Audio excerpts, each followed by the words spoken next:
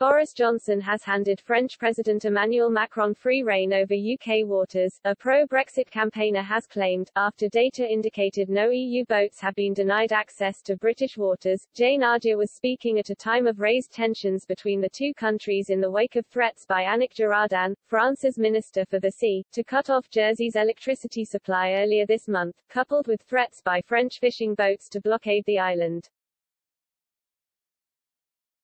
Mr. Johnson responded by deploying 2 Royal Navy boats to disperse the French vessels, but Ms. Ardia, director of campaign group Get Britain Out, said the incident should not be allowed to obscure the wider issue. Specifically, Ms. Ardia pointed to 2 Freedom of Information requests which she had submitted to DEFRA.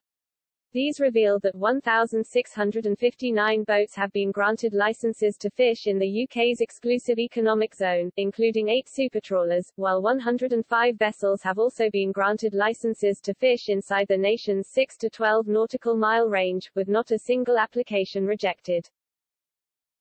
Ms. Ardia said, just last week, Emmanuel Macron again threatened to block a deal on financial services if fishing disputes are not resolved. Quite frankly, how much more does he want? Because as far as I can see, French fishermen seem to have everything they asked for already. The reality is the EU, and in particular the French, seem to believe they should be given free rein over another country's land and sea, and unfortunately the current UK-EU trade and cooperation agreement all but confirms this. Addressing the response of the Prime Minister himself, he added, "It is about time Prime Minister Boris Johnson gets his act together and actually addresses these issues. The local elections are now behind him and the pandemic appears to be coming to an end.